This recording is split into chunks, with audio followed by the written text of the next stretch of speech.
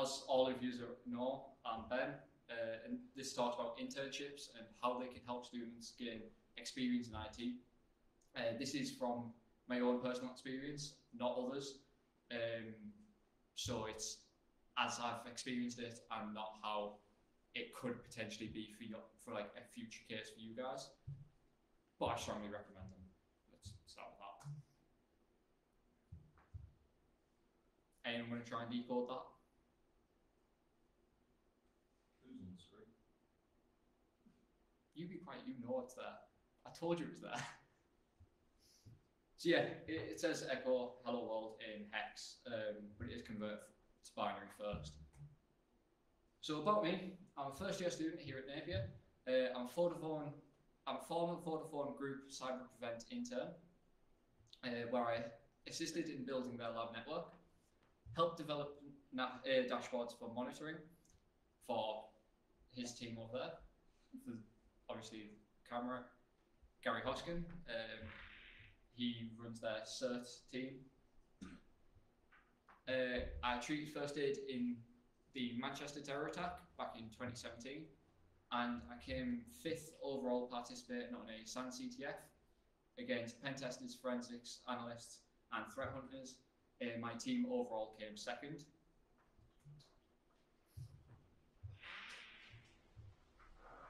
So just briefly about the Manchester attack. I treated first aid.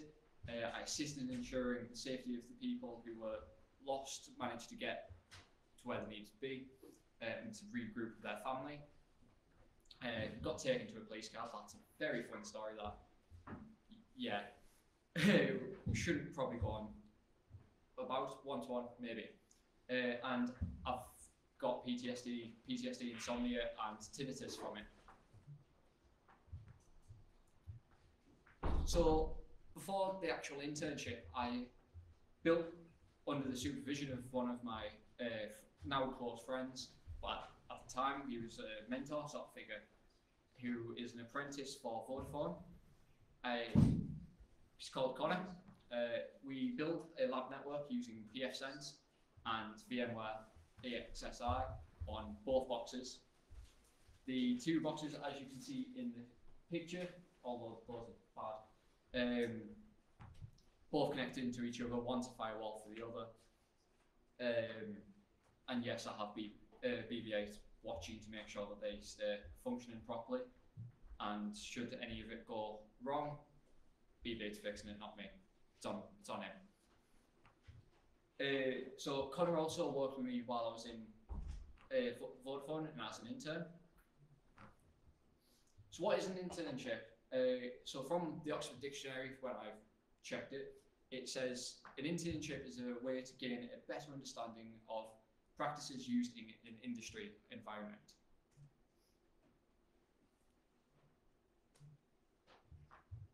So some of the takeaways that you could potentially come from this talk is what is an internship, as I've just said, what experiences I've had. If you ever want to come have a talk to me about it, great starting point, possibly. How it's potentially helped me going forward in my life, and what you could potentially learn from an internship experience.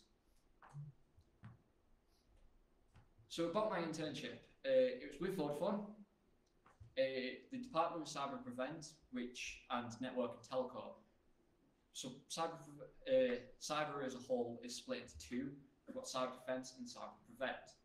The prevent team are building the ways to prevent the security measures, so we're setting up firewalls, we're maintaining the security. Meanwhile, cyber defense are telling us how badly we're potentially doing in parts, because they're the ones working out when a threat has actually happened and took place, when an incident has occurred, what went wrong, how to resolve it, and potentially the pen testing team are testing our systems, so they're also telling us when we're messing up. Great sort of environment to work in. Technically, as you can see, my role was technology advisor to Vodafone Group, which I am very proud of. That is just think how big Vodafone Group is, or just Vodafone as a whole, and I was their technology advisor, so in that in itself is an achievement, but it really didn't mean anything besides I was an intern. So I aided in building a multi-million pounds physical lab and network, which we then set up to be virtual, with the aim so any local markets such as UK, India, just to name two, Germany, they could request a virtual machine environment. We set that up. They would then test different products in that environment.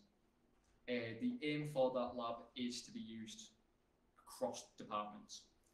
We all participated in the Capture the Flag tournament. Made one of the best friendships I could have possibly asked for, to be honest, and assisted and coordinated in a dashboard project. So, as a bit of a visual assistance, and David, you can be a lovely assistant here. Come on down.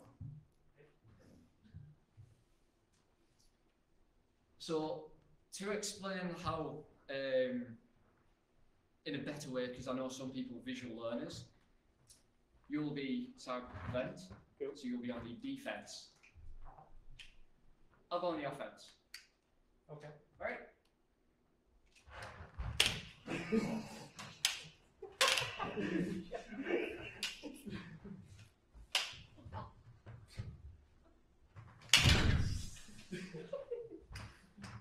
So as you can see, the attack could happen at any time, and not only that, but you have to be prepared for it. So the defences had to be prepared, because we don't know how big of a threat we were potentially facing. Thank you. So one of the fun experiences I had working for Vodafone was a trip to Porthcurno, which is in Cornwall. It's one of the old cable and wireless centres. It's now been turned into a museum about cable and wireless. And I was down there with Gary to essentially help and work with the museum of how Vodafone could potentially make it a bit more future. So we were looking at how Vodafone could implement something to make it a bit more like up to date, a bit more modern per se, while it's still incorporating all of the traditional stuff and what's already there. So we're bringing it to how the times are changing. And yeah, one of the great things and experiences I had was actually listening to the first time reading of a script about Porthcurno and cable and wireless, and history behind it, and how it was a area where it was for the people who were setting up all the wires that go underground and under the water. So as you can see on the image, it is a map of all the cable and wireless network, and it's how they laid all the cables across the Atlantic and connected the different continents together.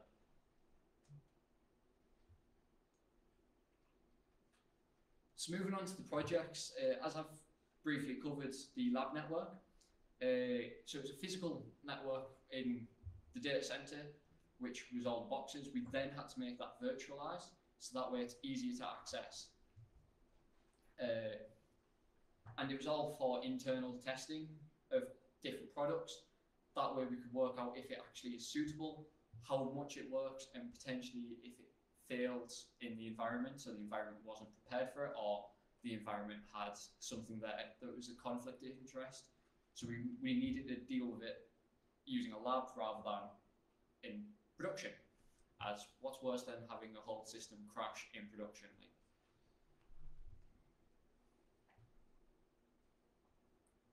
So, Capture the Flag, it was a 2-day event where a handful of us stayed up during the night, and we worked together, which is frowned upon in the environment, but we worked together and hinted at ways to get flags. We didn't ever tell each other the actual flag, so there was no flag sharing, but we did help each other learn new aspects. I worked with a pen tester who's very good at what he does, and he showed us how to get quite a few of the flags. I showed him a few of them, where he didn't actually think about just running the challenge and puzzle through autopsy. Love that tool. It will tell you the flag. Like if there is a flag easy to find, it will tell you it. Absolutely love that tool. I am a fan. And it is an open source tool. My team consisted of a penetration tester, an apprentice, Connor, myself as the intern, so we're pretty handicapped with a couple of us being apprentice or an intern, but as of the three of us, we managed to work through it pretty effectively. And we were called, it's not on there, I thought it was, but we were called Crash Override from the movie Hackers. All the team names were picked by the event organisers, and I don't think anyone complained about the team name. Don't think anyone, or at least that I'm aware of, complained about any of the names because we're all a bunch of nerds. Let's be honest.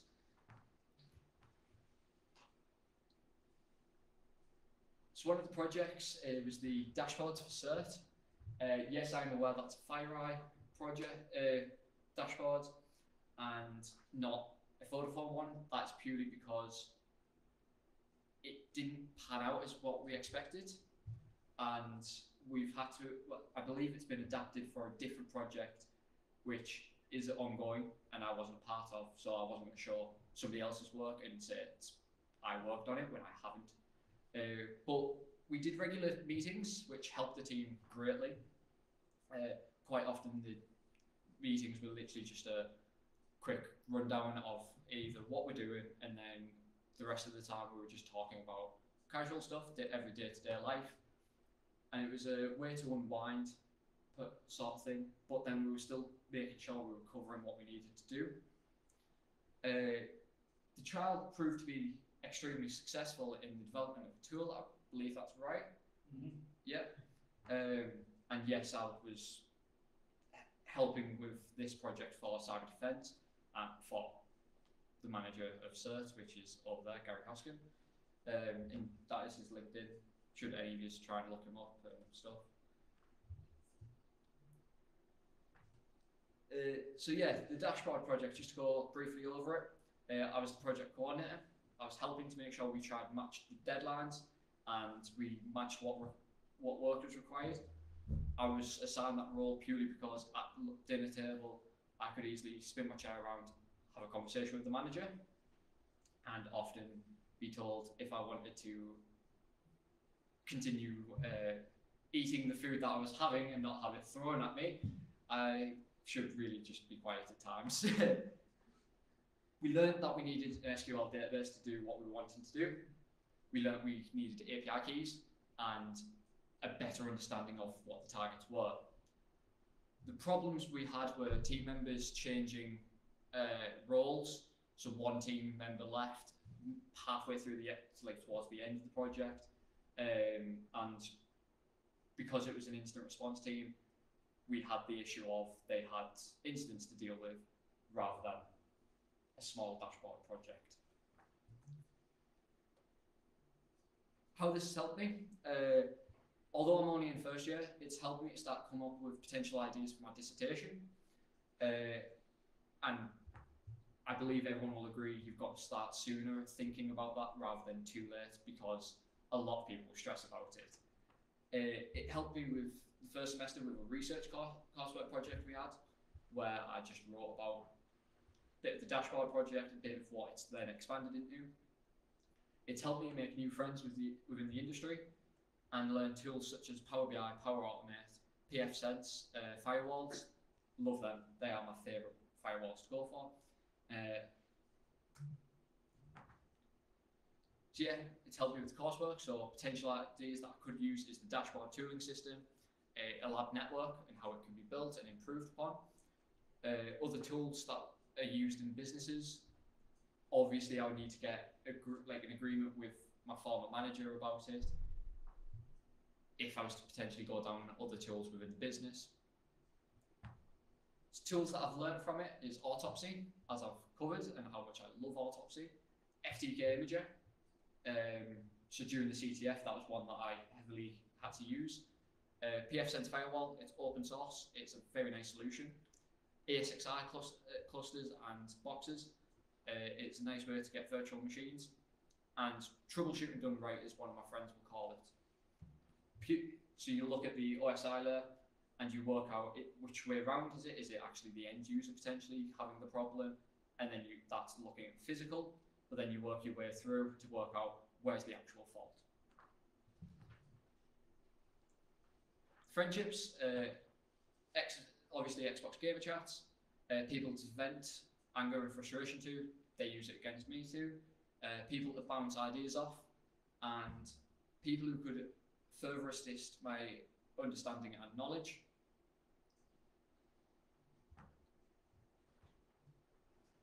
So what you could learn, depending on the role and team, it really is, as the team could potentially not be fully established, it could also be, or it could be fully established and you're coming in as an outsider, so you need to find a way to get into the group and into the fold to then be able to work best on it. So for me, I believe that the best internships require an understanding of where you want to be.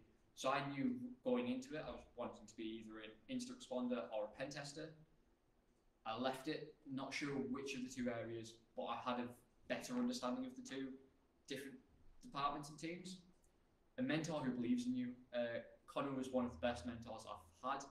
He always, whenever I, day or night, he would message and he would make sure I was all right. He would also make sure that I knew what I was doing when I was assigned to work. And if I ever struggled, I could message him. My manager, Stuart, he trusted me to just get on with the work.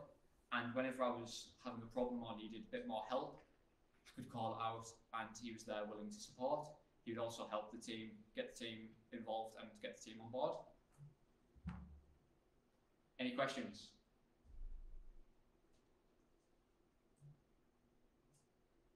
That's us. Thank you for listening.